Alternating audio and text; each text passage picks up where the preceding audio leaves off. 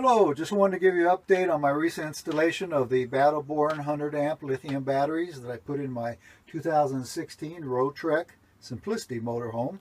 I replaced a 100 amp AGM lead acid type battery, and so far I am tickled pink with how these things are working. A good example is last night I ran the TV for about 5 hours and a couple of microwave dinners. Also ran the heater at about 70 degrees, although it only got down to 50 last night, so it wasn't very cold. Ran the refrigerator all night long. Got up this morning and did a couple of microwave breakfasts. Ran the TV another couple hours worth of news. And let's see how we're doing right now. So we're running about 69, 70% of the battery's capacity. So that means that we used about 60 amps worth of power last night out of the 200 amps. So as you can see, I can go all day without starting my engine. The old batteries, if I got up in the morning, I had to start the engine to work the microwave. They were just about depleted.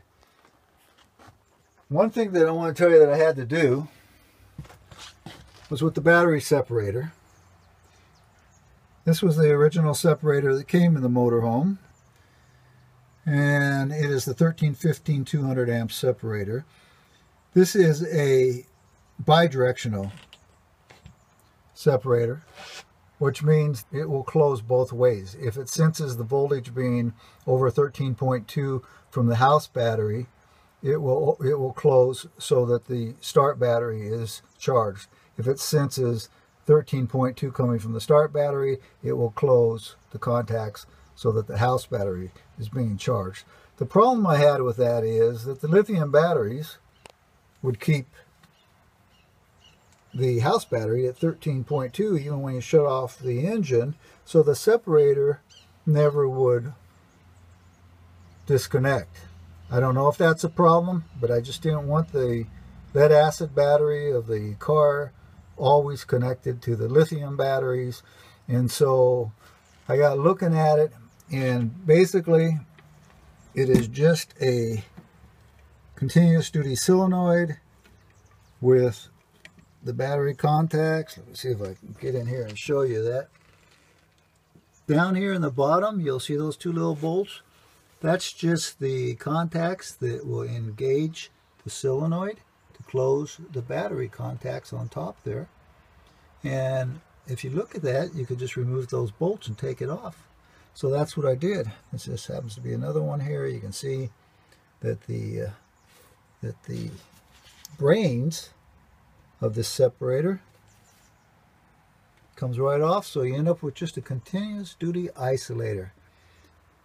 Nothing very smart, but what it does, if you connect power and ground to these little terminals down here, it closes the contacts. So that's what I did. From my cigarette lighter, which is on the ignition, it comes on power with the ignition when you turn it on, I ran a wire across the dash. Now this is probably hard to see, but get over here and I'll show you.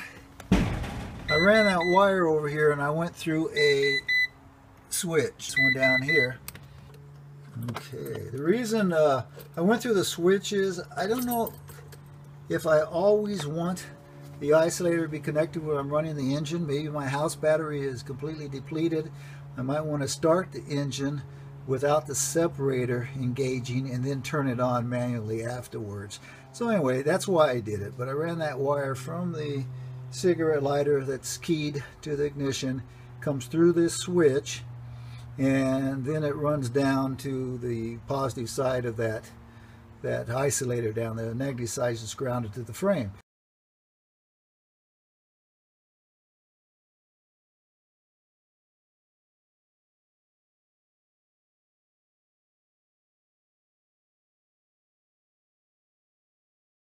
So now when I start my engine up, the isolator just kicked on and these two will balance out, the house battery and the start battery.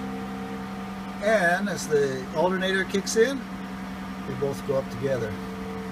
The reason for that little switch right there is just to be able to turn off this because it's always on hot.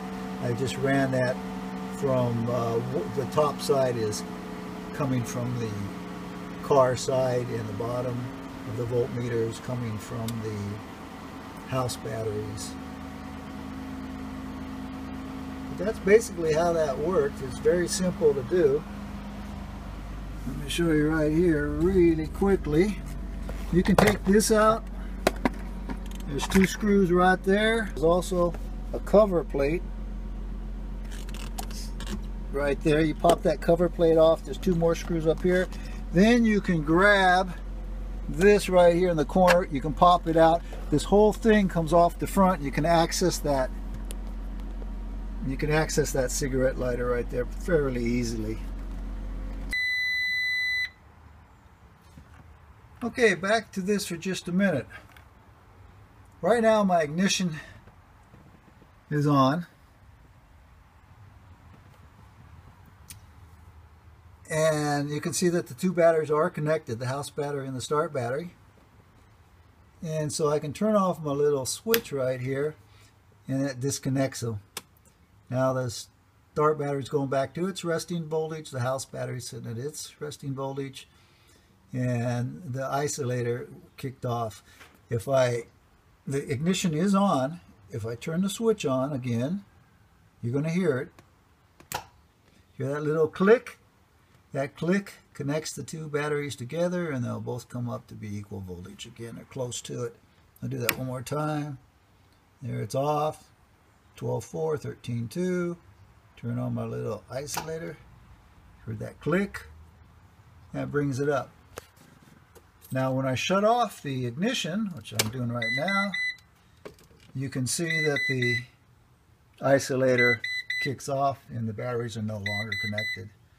I kind of like this system better. All right, one thing that you might want to be aware of though, if you're doing this on your motorhome, is to contact Battleborn, and I'd also contact Roadtrek and talk to them, although they didn't give me any encouragement at all about putting lithium into their Roadtrek. They said stick with the lead acid, but that's another story.